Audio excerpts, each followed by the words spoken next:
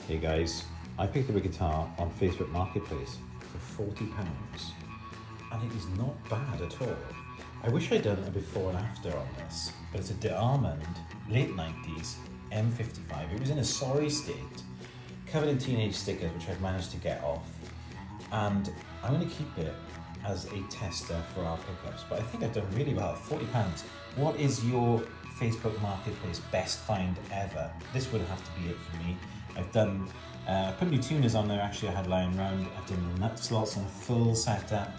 It plays really comfortably now. I've just fitted a prototype of our new humbucker in there with double slugs exposed, which I think looks really cool. And it's 8.4K, it's a bit of a beast. Bit of a Les Paul Junior vibe.